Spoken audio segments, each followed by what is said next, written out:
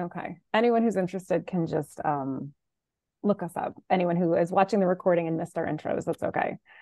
Okay. Thank you, Trish. As Trish said, my name's Allison Bishop. I am a CPA. I have a financial coaching practice in Portland. So I talk to people about their personal finances. I need to share my screen.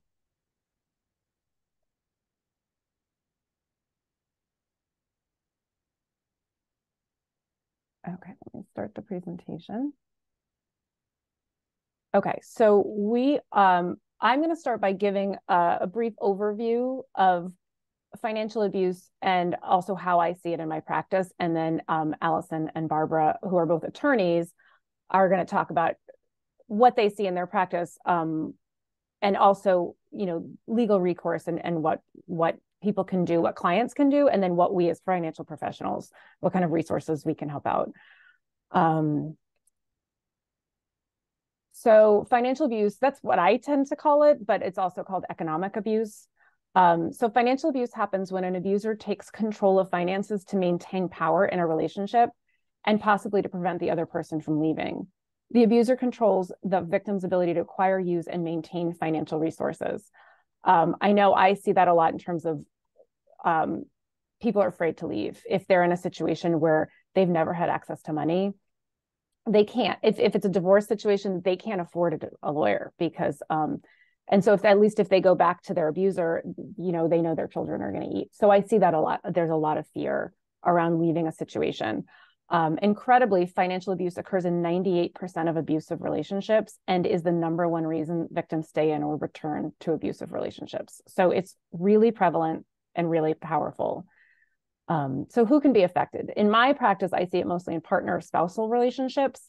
Allison has a similar experience and she's going to expand upon that a lot, but it can affect anyone. Barbara's going to address abuse of elderly people by family members or strangers, but other people can be vulnerable as well. So you have very young people, folks who are disabled, and they can have any relationship to their abuser. It can be a friend, a family member, a neighbor.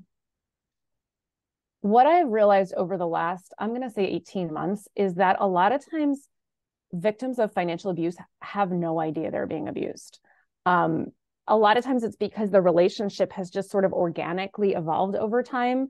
And so they don't realize it's gotten to a point where it's not healthy and it's also not normal. And because in our society, we don't talk about money, they're not talking to their friends and seeing that it's unusual to have to beg for money to buy your kids snow boots or to have to answer for every transaction, or not to know what your spouse, even what their salary is. And so a lot of times, unless somebody specifically tells them that that's not a normal situation, honestly, they have no idea. And because that has kind of come to the forefront of my realization recently, now if I'm talking to someone and I'm starting to see some red flags, I will actually explicitly say something like, oh, what you're describing isn't normal, or that's not how most people do it. And it can be hard because it might not be an abusive situation. It might just like organically have evolved where one person bears the brunt of the financial decisions and the other person is like, I don't even want to talk about it. So what I'll try to do is if they're open to talking about it, I will try to give them scripts to open up a conversation about money with their spouse and to say, I have questions about our joint accounts, or, hey, can I get online access to this? And then seeing what the other person's responses is really telling. So if their response is, oh, of course, I didn't think you wanted this, or you never want to talk about it, so I've just done it all, that is, I think, a good sign that they can kind of get on the same page. And that's not an abusive situation, of course. And then if their response is no, you know what you need to know. I'm already telling you what you need to know. This is how it is. Then that obviously is a bigger red flag, and hopefully they can go find resources. So I talk in my practice a lot about how to set up finances within a relationship. Sometimes it's people getting married. Sometimes it's people who are married who are like, hey, we have dating finances and we need married people finances. Like, let's change our bank accounts around. And what I found is a lot of people like to have a level of privacy around their money, which is totally understandable. So what that often looks like is maybe they have a joint account for household expenses, and then they have separate accounts and separate checking accounts, and those are for their discretionary spending. And they don't have to answer to the other person. So that in that discretionary account, they can save it, they can spend it, it doesn't matter. And that's a normal and healthy relationship because they jointly agree to it. They have hopefully an equal amount of money available to each of them. And then they should have access to the joint account. So there's a difference between privacy and secrecy. When it becomes a red flag is when one person not only knows more about the finances, but also controls the other person's access to the actual money or to the information about it. And information shouldn't be one-sided. So it's perfectly normal and healthy to have one person be in charge of paying the bills and that sort of thing. And that's not necessarily an abusive situation in itself. What's important is the ability to share information and access. So I always say, like, I do all our finances in my household. I don't think my husband has online bank account access. I don't actually know. But if he said to me, hey, can I look at the credit card statement? Or like, you know, I need access to our bank accounts. The first thing I would be doing is helping him get that access. He's not super interested in it. Okay, so warning signs. And a lot of these are things I have actually seen. So one partner controls all the accounts and won't allow the other person access to them. One partner gets defensive or angry when asked basic questions by the other one about their joint finances. If the victim's signature is required to file a tax return or get a loan, the abuser doesn't show them all the related documents. They only see the signature page. This might be relevant, I feel like, to folks like in the MECPA, if you're getting signatures for things like filing tax returns. And then similarly, digitally signing the victim's name without their knowledge or permission. You know, if they have access to the victim's email address or email account, they can just log in. Before we got on this, I was saying I could easily forge my husband's name on all kinds of digital all kinds of digital documents. Being asked to sign forms that they know contain fraudulent information. They're sometimes discouraged from working or having their own money, or the abuser controls the victim's paycheck from the moment it's deposited. It was actually a gentleman, and he said to me, her money is her money and my money is her money. Meaning he didn't, like, all the money went to the wife's account and she kind of doled it out to him however she wanted to. And then it was the same thing with being asked questions. He said, I tried to prepare for this meeting with you. And so I asked my wife some questions, things like, how much does she make? And he said she got very defensive and wouldn't answer any of my questions. And this whole conversation was really eye-opening for him because it hadn't occurred to him that this relationship they had going on was not a healthy relationship. Sometimes one partner sabotages the other's employment or education. The employer refuses to tell their partner how much they earn or what assets they have. One person's spending is scrutinized and criticized, but they don't share their own spending habits. So that's very one-sided. And the abuser opens loans in the victim's name without permission or under coercion. So I'm going to pass it along to Allison Thompson, and she's going to talk about how she sees financial abuse within the family law system. Great, thank you. So as Allison and Trish both said, my name is Allison Thompson. I am a family law attorney here in Portland. I do all family law at this point, and that essentially encompasses divorces, unmarried parental rights and responsibilities cases. So kind of by necessity, when I see economic abuse coming up, it's going to be in the context of a spousal relationship or an intimate partner relationship. So I'm going to focus my presentation today on those particular kinds of situations because that's what I see. So essentially, a lot of times with economic abuse, it will be coupled with other forms, more obvious forms of abuse. And what I mean by obvious is more objective, what a third party would be able to see. You know, if somebody walks into my office with a black eye, clearly something's going on. You're going to be questioning what happened, what resulted in that. But not always. And economic abuse can be a standalone form of abuse. And it can be incredibly difficult to essentially screen for to determine what is normal versus what's this power and control dynamic.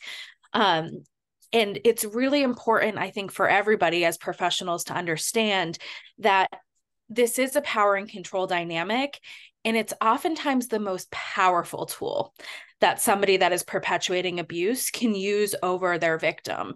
And that's because it essentially cuts off any ability for a victim of this to become independent, to leave the situation, and sometimes even to be believed, right? Because it's much harder to prove. It's much harder to sometimes get the resources or get support when you need it because it can be so complex. But the lack of resources, financial resources for a victim, impacts them in various ways. And so some of that is obvious. No alternative housing. If you don't have financial resources, you can't go find shelter, a very basic need that we all need. Sometimes it's you have a family phone plan and there's no unmonitored devices. That can be really powerful as well, because if you as a victim of economic abuse feel that you're being monitored, you're not going to go talk to people. I mean, so much of so much of how we correspond is online.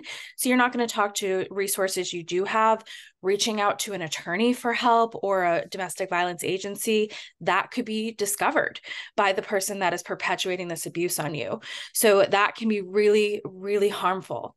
In terms of hiring an ability or legal counsel, if you don't have cash or money to be able to do that, as a victim of economic abuse, you're going to feel very stifled in your ability to go seek out support. There's also a limitation of getting information about what you can do or what this even is, right? A lot of times, like Allison said, many people that are victims of economic abuse don't even realize that they're in that situation. And so the more that you're limited, the more you don't understand kind of what's going on. There's also a lack of financial resources. What I see coming up in my cases is people are terrified of not being able to support their children, their pets. That can be really impactful as well. And then also there's a fear of just starting from scratch with nothing. A lot of people feel like, and I'll explain why this is not necessarily an accurate feeling, but they feel like because nothing's in their name, because nothing is, in their control, they truly have nothing. And that can be incredibly scary for anybody, kind of figuring out, is this a relationship I need or a dynamic that I need to leave? So essentially, how does this show up before litigation? If I have a client walking into my office for a consultation saying, this is what I think is going on, what are the kind of warning signs that I look for? And it's really important to note that economic abuse is not something that happens overnight. Almost by necessity, it's most people, if they immediately got into a relationship and were told, I'm going to take over all the bank accounts, you need to quit your job, the other person is demanding access to everything, but not providing equal access, that's usually a red flag for most people, right? And it's really easy to say, don't think I want to do that. This is usually a slow drip. Economic abuse happens over time, and it is undetected for a long period of time, usually. But it also, because of that, it also can take a very significant amount of time to recover from somebody that has been the victim of that. So, and kind of again, like Allison said, when I see this, when I'm screening for this type of abuse, I'm trying to figure out, is this just a divvying up of responsibilities within a marriage or a partnership? Or is this something more? Is this coupled with something else? Or has this truly been somebody using that power and control dynamic over another person to maintain control and power? So I had mentioned previously that it might feel like for somebody that they have nothing. Assets in the state of Maine, when you're going into a divorce proceeding specifically, it doesn't matter whose name assets are in or debts. It's all marital. And so the reason why I said it, oftentimes it feels like somebody that's been suffering economic abuse, why they have nothing, is because they don't know that. They don't know that when they go into a divorce proceeding, even if 100% of the assets are in their spouse's name, they still do have a right to some of that. But if they don't have access to resources, if they can't speak to an attorney about that, they don't know that. And so I think it's really important that that is known amongst professionals, but also that that can be a reason why sometimes it doesn't look like economic abuse either. Like some attorneys are not really thinking about that because we can be so focused on, well, it's marital anyway. Doesn't necessarily mean that one of the spouses has access to that or even knows that they're going to at some point. So some actually, examples of economic abuse that I've seen in my litigation during litigation is major assets. I have a case that I'm thinking of with a house that the spouses couldn't afford to purchase themselves. So they had one of the spouse's parents came in, and that was supposed to be transferred over into a marital asset. It never was. That was the actual stated purpose. That never actually got transferred into the parties' names. And so it is no longer an asset that can be touched during the divorce litigation because a third party owns it. It's not a marital asset, despite all of the intentions being that it was going to be, and marital money being poured into this home. So that can be a way that comes up. I've seen credit cards taken out in a spouse's name without their knowledge or consent. Kind of along with that, I've seen credit card debt being racked up even when there was consent, or maybe they were an authorized user. I've seen a lot of cases where there's a significant amount of debt that was racked up. Money oftentimes gets transferred that one spouse doesn't have access to, kind of what we've been talking about, or not even disclosing where that money is. There are processes in a divorce case specifically, or any family matter or civil case, where you can try to figure out, like, where did this money go? But that can take a lot of time and work, sometimes a forensic accounting, right? And so it is definitely a red flag if money starts disappearing. I've had a case where I filed for divorce on behalf of a client, and all of a sudden $50,000 just vanished from an account. That's a big concern. Forcing one spouse to provide receipts for routine household expenses, such as groceries, having to justify every single purchase is a big red flag. And then getting in trouble. I see in my clients some anxiety about, well, I don't want to spend this money because, I'll be questioned about it. That's a problem. I've also seen people threaten to evict their partners from a house that they're the only ones on, or to report vehicles as stolen. And again, the police aren't always, they don't know all of the circumstances. So they're usually looking at who's it titled to, right? That can be very scary because it's a lack of transportation, a lack of housing. So, and then also the last kind of example I'll share that I've seen is when the spouse that's being abused goes to find their own employment or is trying to find financial resources for themselves, they'll be stonewalled if they go on a job interview, or there is disruption in their workplace. If they get the job, all of a sudden the other spouse is showing up and kind of jeopardizing their ability to do work. I think those are all just concrete examples of what we see and what we're looking for when we're kind of doing that screening. Is during the litigation, another way that this kind of comes up is that one party will deny access to documents. They just won't be responsive to a discovery request. And a discovery request is when we are, as attorneys, actually formally requesting per court order to receive documents like tax returns, bank statements. They just won't provide it. You do have a remedy to try to get the court to enforce that, but sometimes people are just very adamantly not providing it. Another kind of side of that is non-disclosure. They're not saying, well, we see bank accounts that show up in these documents, like money's been transferred there, but they gave no explanation of what that account was. Again, this can be a very time-intensive process to try to track down every single account, but non-disclosure of accounts does happen. I've had plenty of cases where during the litigation, there's a restriction on resources. They're not paying even court-ordered child support, spousal support, which is what most people think of, or what most people call alimony. It's spousal support here in Maine. And then also what I've particularly seen, especially since COVID, was they use the legal process abusers use the legal process to delay or hinder a victim's ability to change. And what I mean by that is the courts are still backed up. We still have not caught up. And so oftentimes you're waiting, unfortunately, many, many months or sometimes even years to get relief from the court. And unfortunately, people that are perpetuating economic abuse know that. And they are essentially just not paying because they know they're not going to be held accountable immediately. And so that can be really scary. It also, along with that, like if an attorney stops getting paid, you're essentially asking the attorney to wait to be paid later if there's no relief from the court.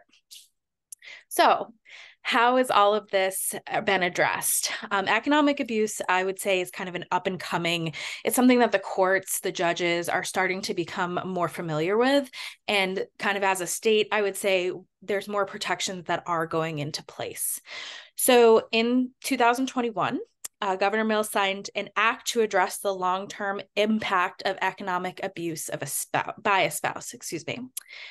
So essentially what this did is that in divorce cases where assets and debts are being split between the parties, there's new language. And so just as a little bit of background here, Maine is not a state where everything is split equally, like half and half. It's not a 50-50 state. We have what's called equitable division here in the state of Maine. And what that means is that the court looks at a number of different factors, which is actually outlined in the law, in determining what is an equitable split. Should that be equal or should it be a 60-40 split, 70-30? It can be many different things. What they've done through this act is that the courts essentially now have to consider, as part of its equitable analysis, essentially whether or not there has been economic abuse and between the parties, and if so, whether that should be considered in giving the victim spouse a greater portion of the marital estate or spousal support, which again is alimony. So there's actually something codified now that says economic abuse is a factor the court needs to look at when determining what spouse is going to get what in this divorce, and what kind of ongoing financial resources need to be paid between the parties. I just want to note, the court has always been able to consider economic misconduct, which has, I would say, a more limited definition. Economic misconduct is usually behavior during the divorce litigation, but not necessarily a longstanding power dynamic between the parties. So this act really allows the court to take a broader view of what are the long-term consequences of this economic abuse on one spouse, as opposed to, oh, they transferred $50,000. We're just going to deal with, that $50,000 that they transferred during this divorce case. It's much different. Also, beginning in 2023, so the beginning of this year, I apologize if you can hear my phone in the back, there has been specific language added to the protection from abuse statute. And protection from abuse is what most people know as a restraining order. We call it a protection from abuse here in the state of Maine. And they have now made economic abuse something that you can actually get a formal court order to protect yourself against. I will note a protection from abuse order does have specific definitions in terms of who can obtain one. It doesn't just have to be a spouse. It can be a dating or household partner or romantic partner. There's specific people that can seek this out, but it really allows for immediate protection for somebody that's been a victim of economic abuse. And the thing that I like about the protection from abuse statute is it's clear and convincing evidence is what the court needs to see in order to grant this order. And that's different than, for example, a criminal case. There's no criminal, to my knowledge, there's no criminal penalty for economic abuse in the state of Maine, but at least victims can go and get some protection. So there's a very specific definition of economic abuse in Maine. And so I put that up on the screen there for you. And so that's what the court is looking for when they are determining whether or not there has been economic abuse. And if a court makes a finding of economic abuse, the court can award a no contact order between the parties for up to 2 years. And they also, in the protection from abuse case, in order, they can provide for economic support, access to a home, distribution of personal property or pets. They can really remedy some of the more immediate things that a victim may need. They also can order monetary relief to the victim or the plaintiff that brought the case. That includes like loss of earnings or support, reasonable expenses for personal injuries or property damage, transitional living expenses, moving expenses. And it also doesn't mean that a victim cannot seek out other civil remedies as well. So one of the most immediate, this is a much more quick process. So one of the most effective ways to get protection now is going to be through this protection from abuse, especially if there's a non-married couple, right? They may never go through a divorce, but this might be a different way to seek some remedy. So lastly, I just want to talk about kind of what can you do to help? Because a lot of times when we're talking about family cases, you're going to have an attorney, right? Or that's who is going to be taking on a lot of the advocacy. But in your positions, there are things that you can do. So there's a domestic violence helpline or hotline, they call it. And they actually, I was in a training about a month ago, they encourage professionals to call when you have concerns or you're wondering, is this economic abuse? What can I do? They are professionals trained specifically in domestic violence, and they want family, other professionals to call to help identify and seek out resources for people that you are concerned about. I would also really encourage you to ensure access to documentation records for both parties. You know, if you have a joint tax return, both parties are your client. And so you want to make sure that if it's requested, that that's freely given, because that can be really helpful for somebody that's trying to get themselves out of this situation. Also, you want to collaborate, be cooperative with legal counsel. You know, if I'm calling and saying, hey, I have this client, we haven't been able to get these documents, assuming that you're legally allowed to give that out, do so. You know, that can be really helpful as well. And then another thing I would suggest is check court orders if you're preparing tax returns before electing like child-related tax benefits or deductions. The family court is going to create an order about who gets to claim those. So it's okay. I think it's fine to say, you know, can I see the order? Can I check in with your attorney about whether or not you're allowed to do this? Because it can be really helpful as well to kind of have a wall up before somebody just kind of unilaterally goes and chooses to do that. So I believe that's it.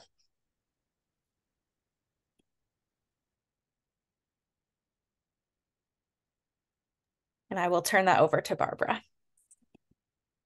Okay, thank you. So my name is Barbara Schlichtman. I am an estate planning attorney, and I also do a lot in the world of elder law and special needs planning. So I find this really interesting because of the two populations we're talking about. And interestingly, a lot of the same human dynamics come into play that make people vulnerable to financial abuse. So, you know, I'll just kind of state the obvious that we've all heard for years, that perpetrators are often people close to the victim. And it's just, you know, confirming, you know, Muskie School did a study a few years ago, and they came up with varying numbers that 57 to 68% of the perpetrators are family, and the next are good friends, and the next are caregivers. So don't rule anyone out, I think, is the takeaway from there. And then, of course, across my desk and phone calls, there are also cases where people are on phones and there are the stranger financial perpetrators as well. But predominantly, it's going to be people who are close to the individual. And the common threads among the people who are falling prey to this, you know, I just kind of wrote these down as I listened to both Allison and Allison. It's when people are afraid to leave, that's true for younger people in vulnerable relationships, but when you're dealing with older people, they have that same dependency. And that fear to leave comes across as people really don't want to lose their independence. So if somebody is helping them continue to live in their home, they are going to be very cooperative with what that person wants. that person needs a little extra cash, if that person wants to live there rent-free, however it's taking shape, they're going to be very reluctant to push back for fear of no longer continuing to live in the home. And the other way that they have shame, because it is a slow drip. The financial abuse can be going on for a while, and when it finally starts to take shape and somebody realizes what's happening, they're embarrassed. They're embarrassed that they fell prey to it. So there's a lot of shame. And then because it's often family perpetrators, there is a significant amount of wanting to protect the family. So for all of these reasons, it's really important that we professionals who have these very close working relationships with people, that if we see red flags, we do something about them. One other little point I want to make in my world, where people are developing forms of dementia, you can start to have this gray area. So you may have clients who are paranoid and who are accusing family members of being bad actors. And I guess I would say, don't automatically discount those accusations. You know, things should be looked at. And if people are offended that questions are being asked, just point out, this is a protection to you as well.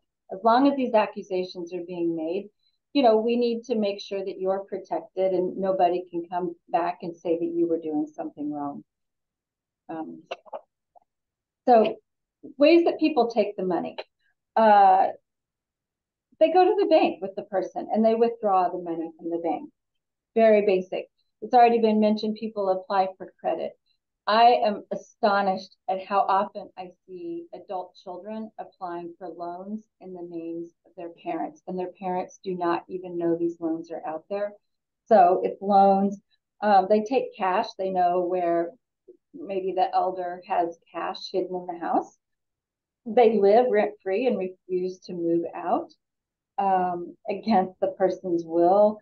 And adding names to joint bank accounts, this is where we who work in the financial world, if we see joint bank accounts, I always ask, what is the purpose of this? What's the motivation?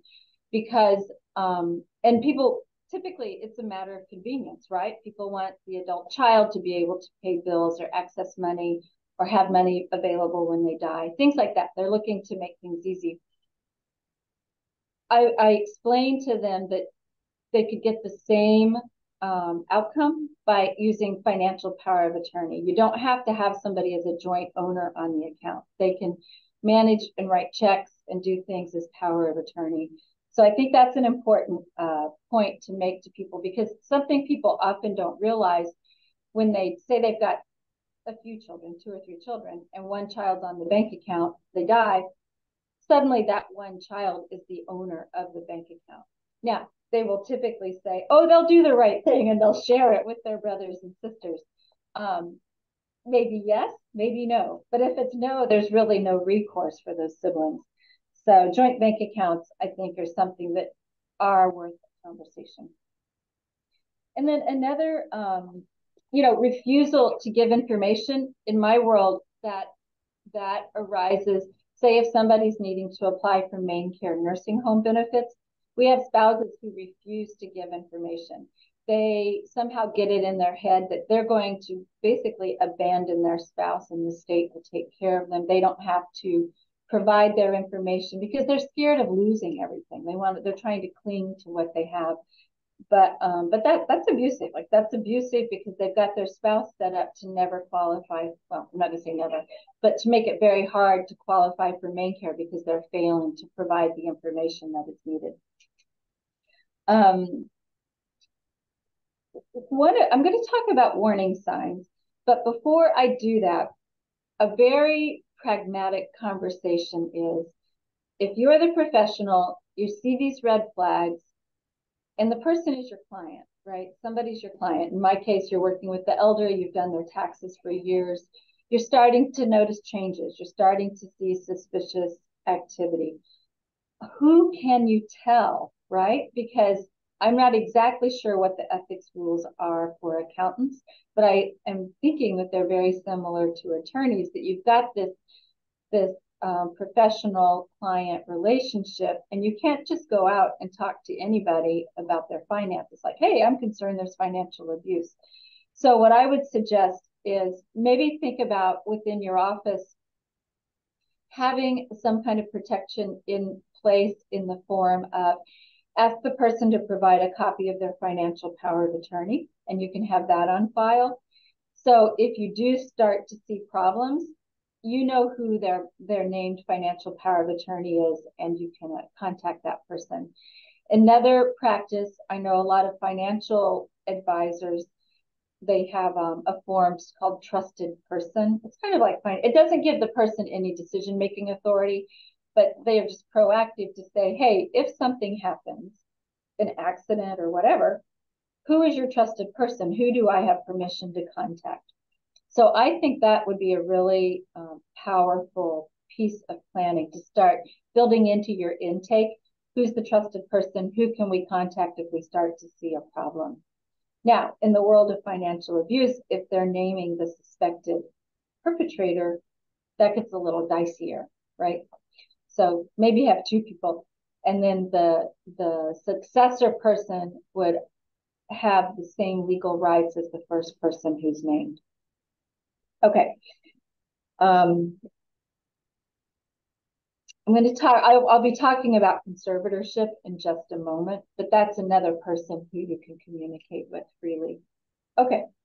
Warning signs.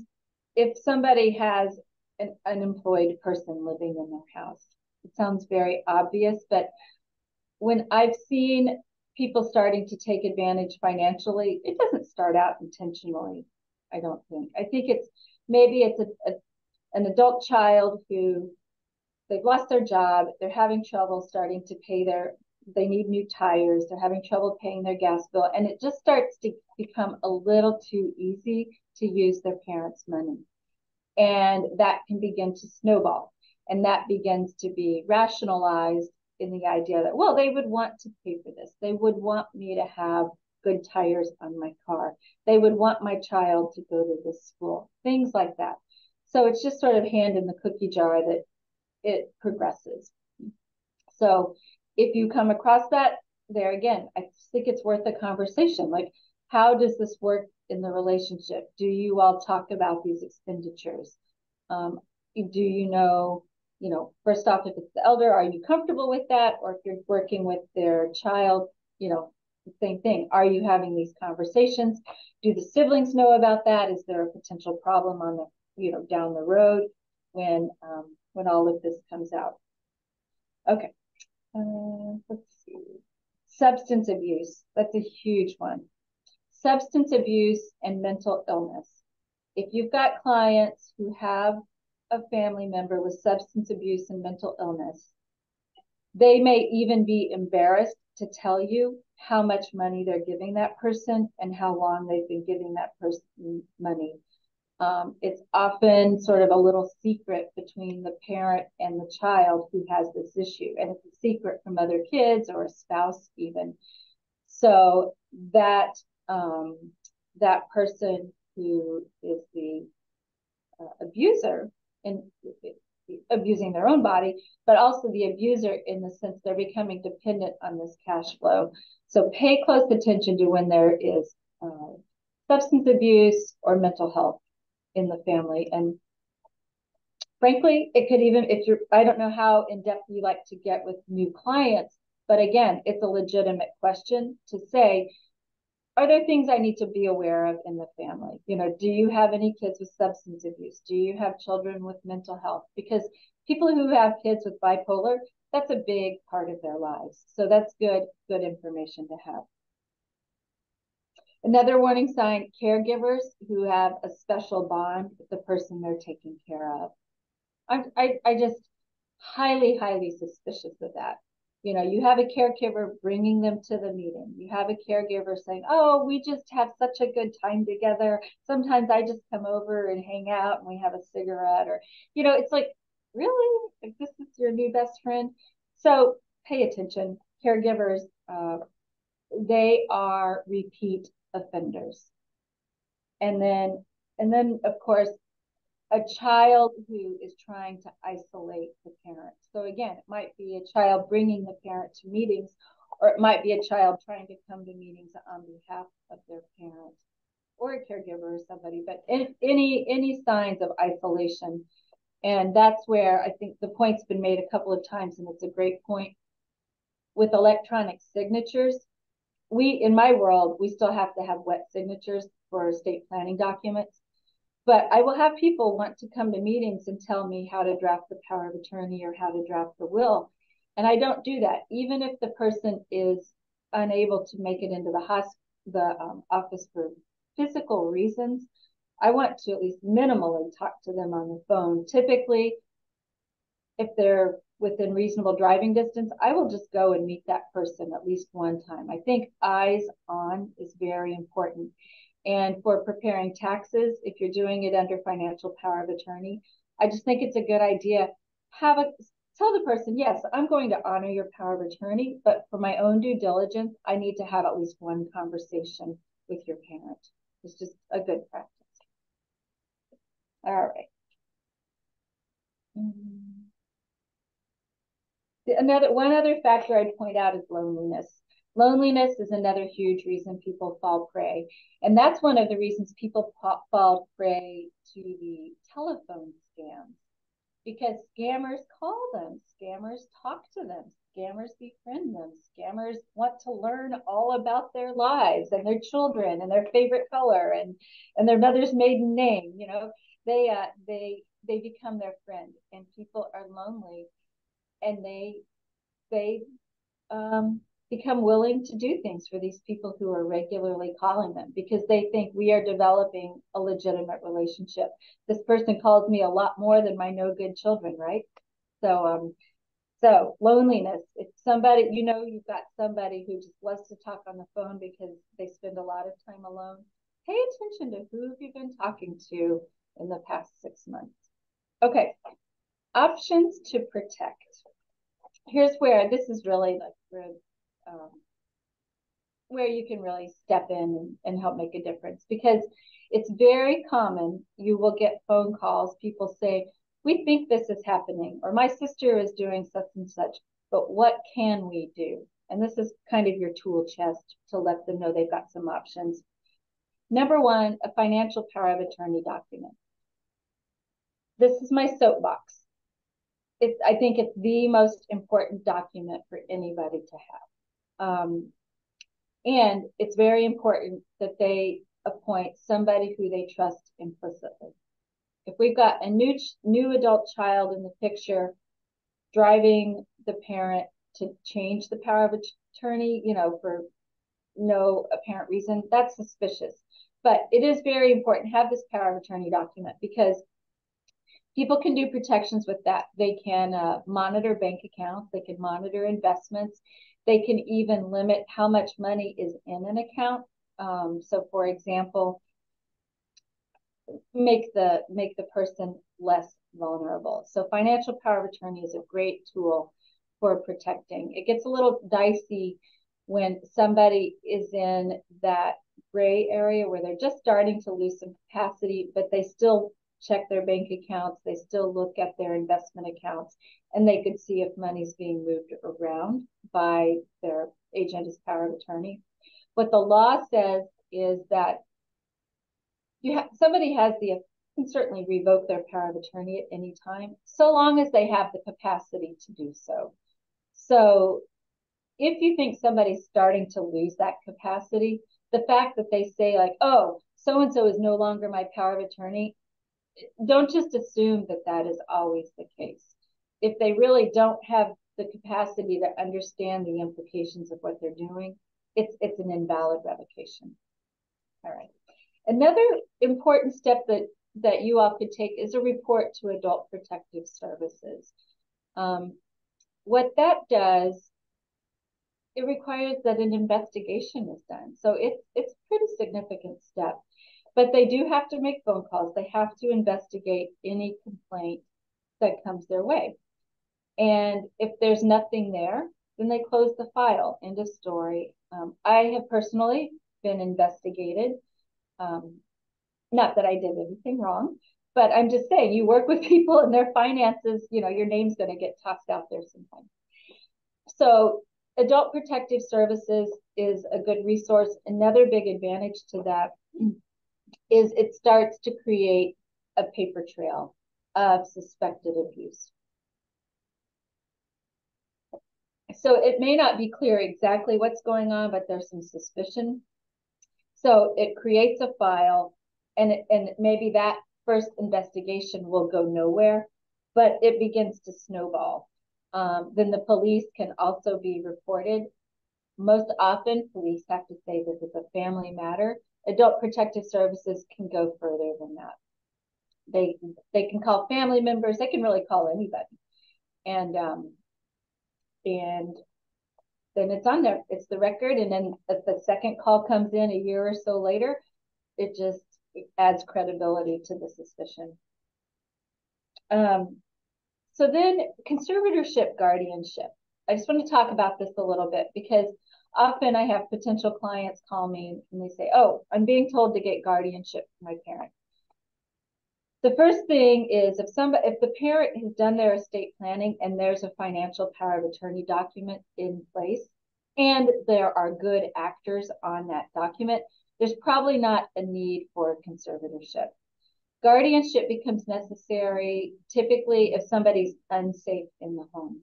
The difference is, and many of you probably already know this, but I'm just going to go through it. Guardianship is what protects the physical body. So if somebody has really minimal assets, no home, no real estate, guardianship could also take care of finances. But if anybody owns a home or has any investments, then you need two appointments. You need guardianship for the physical body, but conservatorship is how assets are managed and protected. And so let's say you've got an adult child who has become a bad actor and they're named power of attorney even. Conservatorship would be the avenue to go to probate court, have that revoked, and have somebody else appointed as the conservator who can then manage the assets and monitor what's going on. Okay. And then the final thing I just wanted to go through was Improvident Transfer Act. This, you all may have heard of it, but I'm going to go into it just a tiny bit deeper. Improvident Transfer Act, just like the protection from abuse law that Allison discussed, this is one specifically for people who are over the age of 60.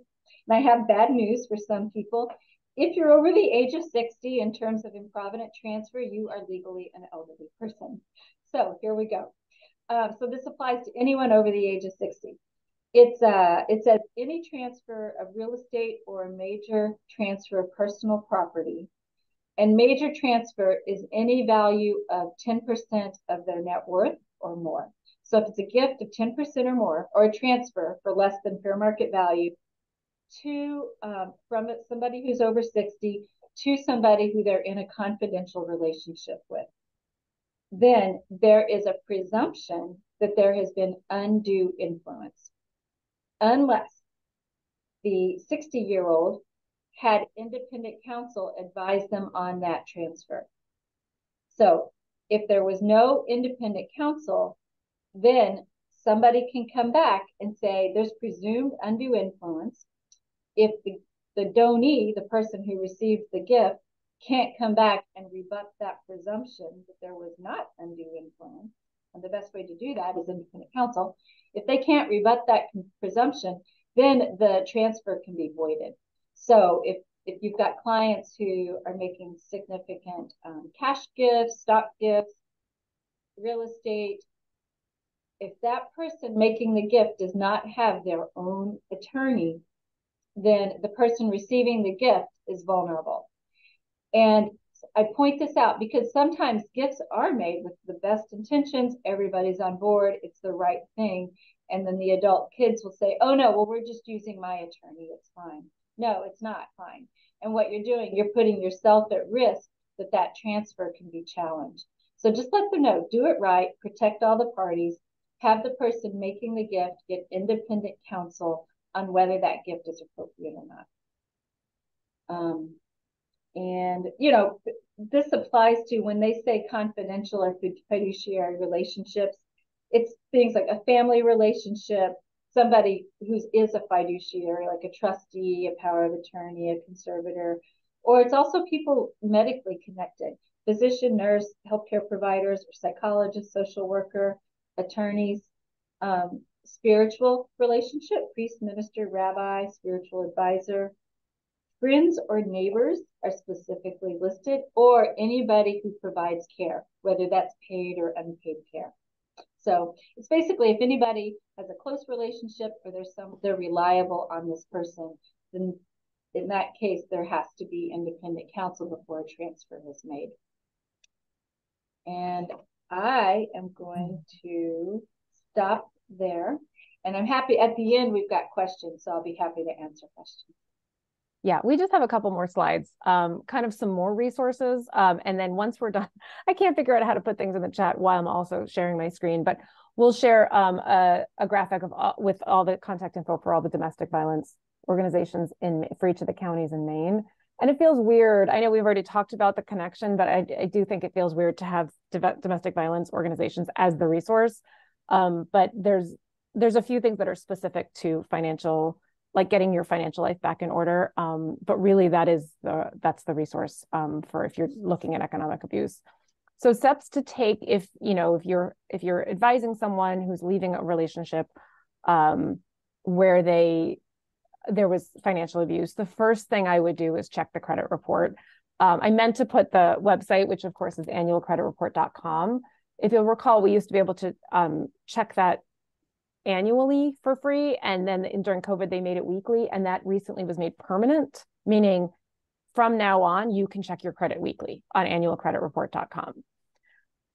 But gathering information, Allison Thompson touched on this. So gathering up bank statements, investment statements, taking pictures of like if there's statements laying around your house, and even what you may use it, you may not, but at least starting to get information can sometimes even just make people feel better. Setting up bank accounts without the other person's name on them. Like I've even had clients who go to a different bank because they're convinced that their former spouse can charm their way into their bank account. So they go to a bank where they don't have a relation. Neither one of them has a relationship with this new bank. Changing, of course, passwords to accounts the other person had access to, but also setting up things, security features like two-factor authentication. That's a great security feature if you think the other person might be able to access. Of course, removing them from credit cards or joint accounts. I mean, ideally, you'd set up new accounts without them on it, but just removing them if for whatever reason that's not an option. Setting up fraud alerts or freezing your credit is always it's not that hard to do, and it's really effective. And then if you do need to, my credit's frozen, and if I need access, if I need somebody else needs access to it, I just go in and I say thaw this for 3 days, and then that's what they call it, a thaw. And then it'll refreeze again after however many days I tell them to unfreeze it for. And then I have had clients who are probably legitimately concerned that their devices are being tracked, and also they're, so looking for monitoring software or potentially getting a new device. I know Allison touched on that when she was talking about cell phones. Okay, so specifically for taxes, there's innocent spouse relief. So I got some wording from publication 971, and the wording is speaking to the taxpayer. So what they say is the innocent spouse relief can relieve you from paying additional taxes if your spouse understated taxes due on your joint tax return and you didn't know about the errors. Innocent spouse relief is only for taxes due on your spouse's income from employment or self-employment, meaning you can't get innocent spouse relief if it's on your own earnings. You can request innocent spouse relief if you filed a joint return with your spouse, your taxes were understated due to errors on your return, and you didn't know about the errors.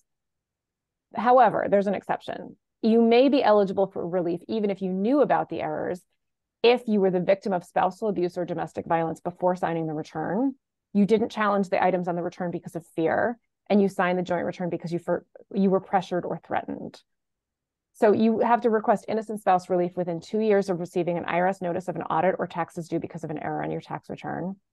And then there's actually two other forms of relief. One is called equitable relief, and one is separation of liability. And that's just where the IRS separates out the tax liability for each person. So it's no longer joint and several liability. It's now you are responsible for these items on the tax return, and the other person is responsible for the other. So according to the IRS Form 8857, it covers all three. It covers innocent spouse relief, equitable relief, and separation of liability.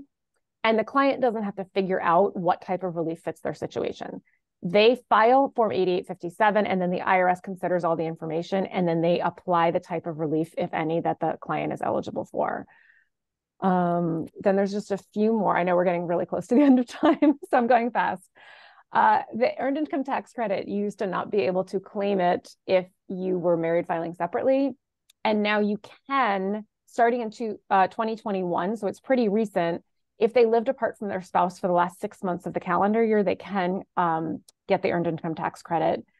And then the Secure Act 2.0, Section 314, this is a provision where a plan can elect a plan when an employer retirement plan. So a 401k or a 403b, they can elect to have a provision that allows individuals to withdraw the lesser of $10,000 or 50% of their vested account balance if the participant is a victim of domestic abuse.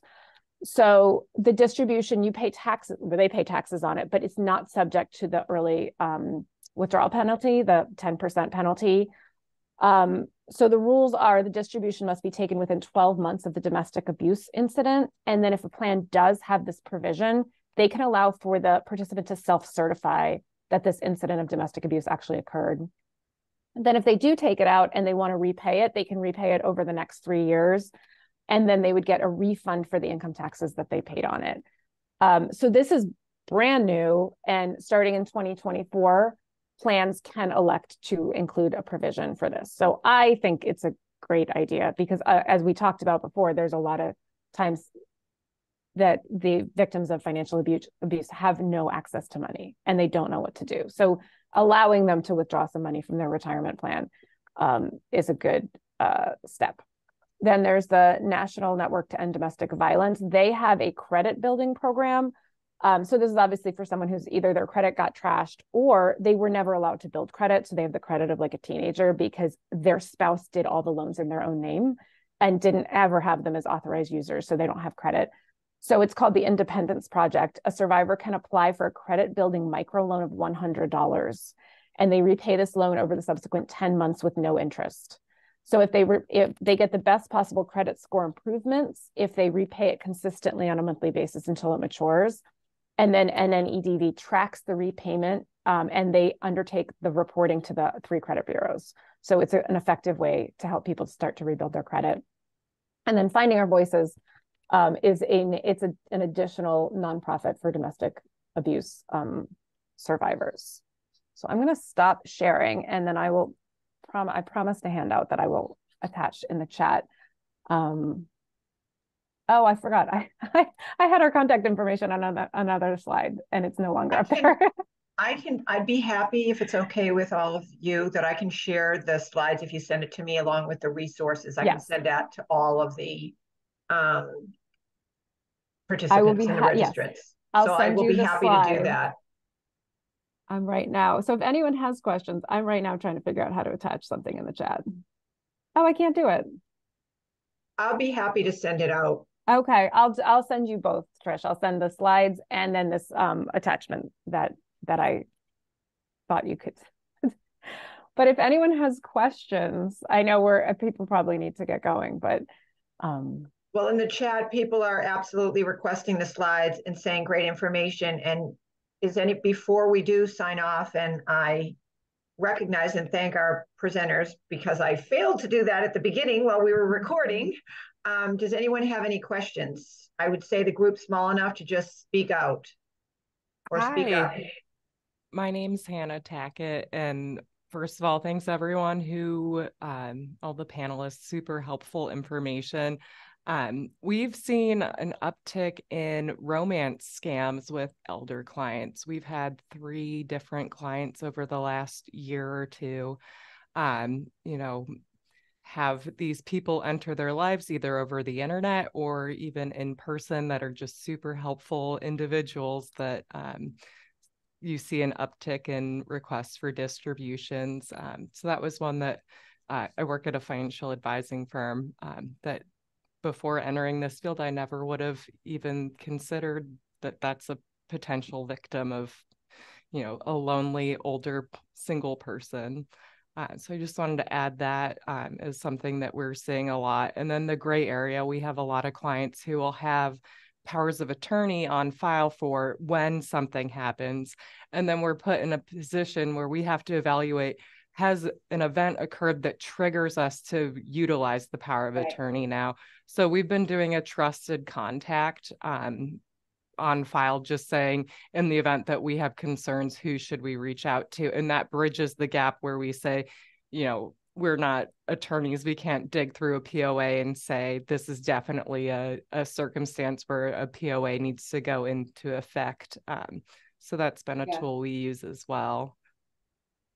Okay, that's helpful to know. Thank you. Yeah. Okay, there's something in the chat. That was Cliff. We cannot do that. Okay. Cliff, you can jump on, but I'm reading it. There's a problem with sharing a client's info with an attorney. We cannot do that unless the client or both clients, in the case of married filing joint, signs a form 7216 allowing us to share that information. That's good to know too. I'm going to have to look up form 7216 now. I'm writing it down. So in that situation, Allison Thompson, you commented about collaborating. Can you address that at all? Yeah, so I would probably make that known if it is something that you feel like, oh, I'm not ethically going to be able to provide this, because the attorney that's working with the client, the mutual client, can probably get a court order, which I assume you'd probably need to comply with. Or there may be ways that we can require both parties to give permission if it's being revoked or withheld. So in the context of family law litigation, we, as family law practitioners, we may be able to kind of assist in getting you what you need to be able to follow your rules of ethics in order to give us what we need. Thank you. Any other questions before we wrap up? Well, seeing none, thank you so much, Allison Thompson of Thompson Law, LLC, Barbara Schlichtman, I apologize for butchering your name the first time, of Perkins Thompson, and Allison Bishop of Allison Bishop Financial Coaching. We thoroughly enjoyed this presentation and are so thankful that you shared your vast knowledge on this topic. So thank you very much. I will share the slides. And if anyone has questions, I think Allison Bishop, you mentioned that your contact is in there. If anyone has follow-up questions, are each of you okay with them reaching out? They identify themselves as having been a participant on this program. Absolutely. Yeah, well, the last slide is, I was just going to say, I just put our email addresses. I figured that was the preferred That's fine. Method of contact. Thank you very much. Thank you for all the attendees, and thank you to our presenters. It was great, and I hope everyone has a great afternoon. Great. Thank you. Thank you. Trish.